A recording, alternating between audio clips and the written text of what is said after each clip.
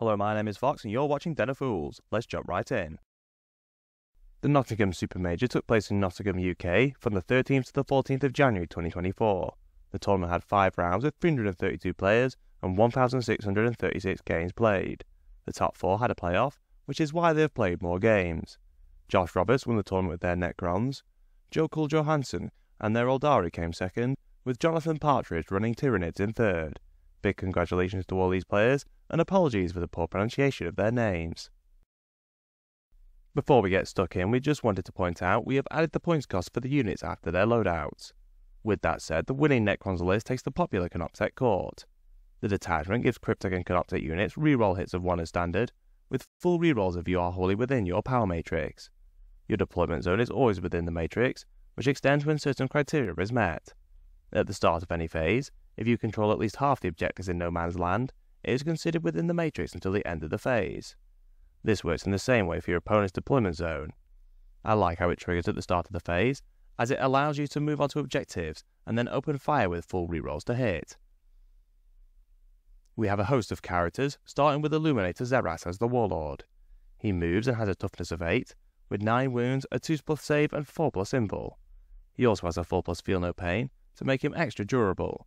To make it even more annoying to remove, when he is within 3 inches of 1 or more friendly Necron units, he has the Lone Operative ability. His main draw is giving your battle line troops +1 AP when attacking, and enemy weapons -1 AP when they are shooting back. It does have quite a short range of 3 inches, but he's going to want to be that close anyway for Lone Operative. If he manages to kill a model in melee until the end of the game, the range of his AP buff is increased by 3 inches to a maximum of 12. He is no slouch in melee, making 4 attacks with his Eldritch Lance, hitting on 3s at Strength 9, AP 3 and Damage 3. He also makes 4 extra attacks with his legs at Strength 6, AP 1 and Damage 1. To add even more damage, the Lance makes 3 ranged attacks with the same profile out to 36 inches. Overall, I think he is looking very competitive at the moment at his cheaper points cost. I will definitely be trying him out next time I play my Necrons. Next we see the new Overlord with the Translocation Shroud. He has the same abilities as the usual Overlord, with the added bonus of an automatic 6-inch advance and the ability to move through units. They are especially useful for leading Tesla Immortals, as the Teslas have the assault keyword, so you can advance every time without giving up the serious amount of mortal wounds they can dish out. More on that later. We have 2 Plasmancers to lead the Immortals as a major part of the combo.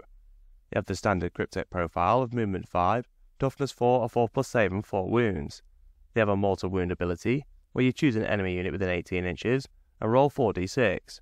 For every 4+, they take a mortal wound. The main reason they are included is because they give the unit they are leading critical hits on a 5+. This synergizes very well with the Teslas, which make 4 shots at 24 inches, hitting on 3s at Strength 5 and 1 damage. Most importantly of all, they have sustained hits too, so every 5+ is 2 additional hits. The Matrix applies to the Immortals, so when they are wholly within, you can reroll everything which isn't a 5+. At the time of this tournament, you could then use a stratagem to give all those hits devastating wounds. What's more, it is a battle tactic stratagem, so the unit being led by the Overlord can use it for free via their ability. This combo dishes out some serious mortal wounds, as you get roughly 39 hits on average from each 10-man squad of Immortals, if you reroll everything which isn't a 5+. To add to this, the Immortals themselves can reroll wound rolls of 1, which goes to full rerolls if the enemy is on an objective. If you can reroll the wounds, each squad will do on average roughly 13 mortal wounds. Apologies if my math is a bit off, but the point is it deals a lot of mortal wounds. GW have since nerfed this combo, making the devastating wound stratagem only work on Cryptic and Canoptek models. The Immortals Teslas will still vaporize light infantry with 39 or so hits, but they won't be vaporizing tanks anymore. Finally, we have 3 Technomancers to lead the 3 big squads of Wraiths. The Technomancer moves 10 with his cloak, allowing him to keep up with the movement 10 Wraiths. He gives the unit a 5+ feel no pain, and he can restore D3 wounds to a model at the end of the movement phase. They don't do a huge amount of personal damage, but they add some very nice durability. They are also great for carrying enhancements, with no less than 3 taken. The Auto Divinator allows you to roll a d6 when your opponent regains a CP, and you do so as well on a 2+. A useful enhancement to have, considering there are multiple ways for factions to regenerate a CP each turn. The Dimensional Sanctum gives the unit Infiltrators, allowing you to start one of these squads in the midfield. This is very useful for quickly getting your power matrix going in no man's land. Finally, we have the Metal Dermal Weave, which dishes out a fair few more wounds. Once per phase, When an enemy charges the unit, you roll a d6. On a 2 to 5, you deal d3 mortal wounds. On a 6, you deal a flat 3. The wraiths themselves are toughness 6, with a 3+ save, 4+ invul, and 4 wounds. With the durability buffs from the Technomancers, they really are quite hard to take down for the points. When they make a normal move, you can select one enemy unit they moved over and roll a d6. On a 4+, you deal a mortal wound.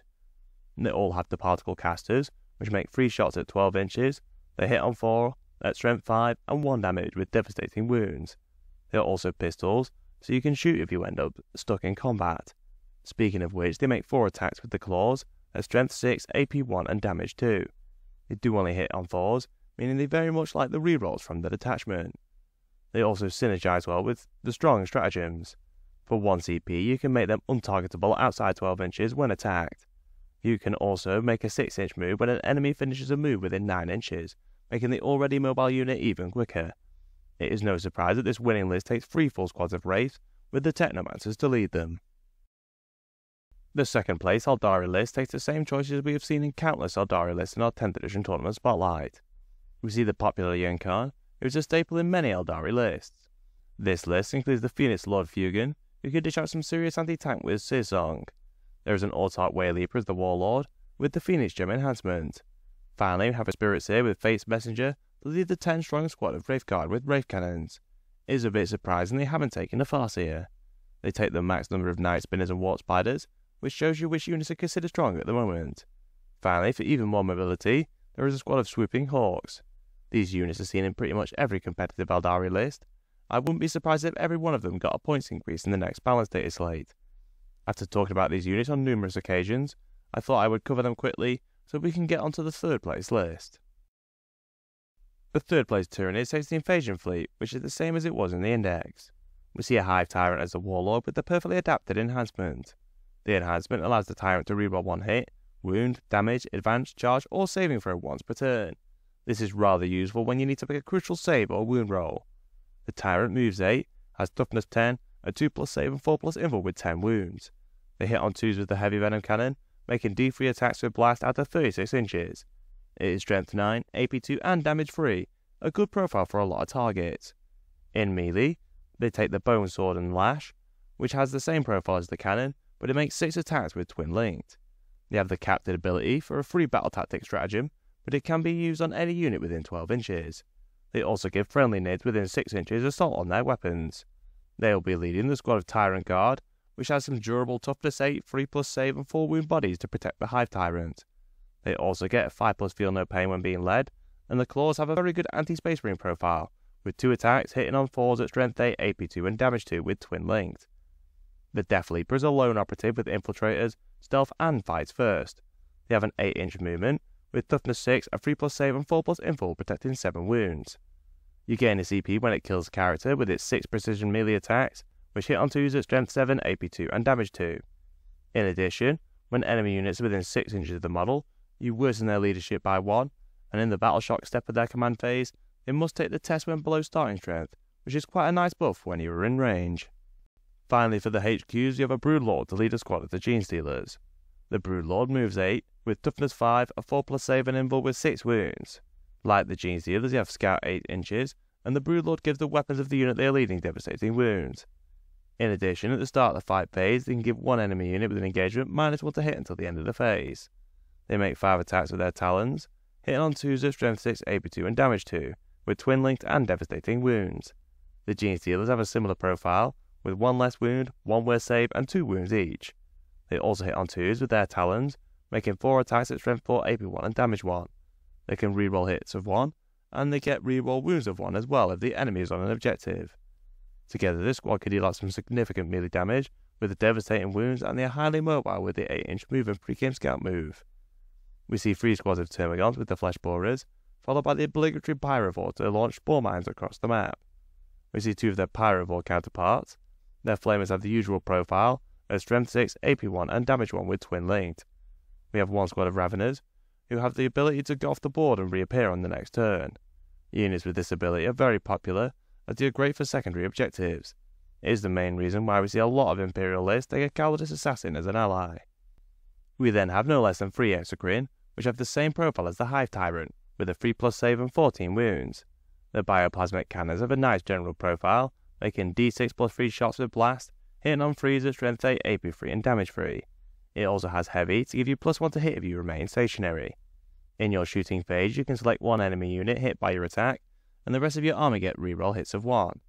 The shooting is pretty dangerous in of itself, with the reroll 1s being a very nice bonus on top. We have a Trigon which has the same profile with a 10-inch move. It makes 12 attacks in melee, hitting on 3s at strength 9, AP 2 and damage 3, a very nice profile for Terminators. The Pulse makes an additional 6 attacks at 12 inches, at strength 5 and damage 1, with sustained hits too. It can deep strike within 3 inches of enemy models, but it cannot charge unless it is 9 inches away when it does so. We have a big squad of Zone Phobes, which give units within 6 inches a 6+ invul.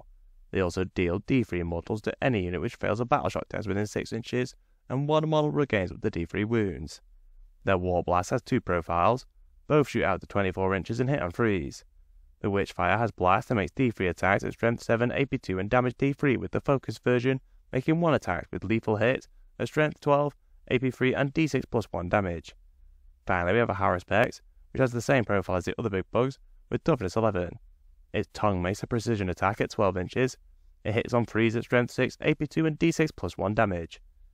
It is a monster in melee with 14 attacks at strength 7, AP 1 and damage 2. It also makes 4 extra attacks with the claws at strength 14, AP 2 and damage D6 plus 1. In addition, if it kills a unit in melee, an enemy unit within 6 inches has to take a battle shock test. Unsurprisingly, the Space Marines are the most played faction with 18.98%. Necrons are in second with an impressive 10.24% of players, with Eldari in third with 8.43%. It takes our resident stats guru and Ultramarine fanboy Fearless Fox many hours to collect all the data. It would be great if you could show your appreciation by liking and sharing the video. It really helps us with the God algorithm of YouTube. We have grouped the win rates by colour, with the key at the bottom of the screen. Chaos Space Marines top the win rates with 65%, followed by the tournament winner Necrons with 61.6%. The Single Gene Stealer is the last in blue, with a 60% win rate. The World Eaters are the first faction in the Goldilocks zone, with 52%. The second place finisher Eldari comes next, with a win rate of 51.4%. Thousand Sons, Admech and Yunari all get a win rate of 50%. The majority of factions are in yellow, with the Tau topping the group with 48.2%, and the Space Marines on 48%. None of the remaining factions have more than 20 players, with 2 full factions in red. All of the Chaos Warbands are unknown, with the single Deathwatch player getting a 60% win rate. Black Templars are the first chapter in the Goldilocks zone, with a win rate of 54.3%. The Dark Angels get a win rate of 53.6%, with the single Imperial Fist player getting a 50% win rate. The Space Wolves have a win rate of 45.5%, with the Ultramarines on 42.9% and the Blood Angels on 40.7%. The Iron Hands and Salamanders both have a 40% win rate. If you enjoyed our content, please subscribe, check out one of the videos on screen, and consider using our affiliate links in the description. Thank you for watching.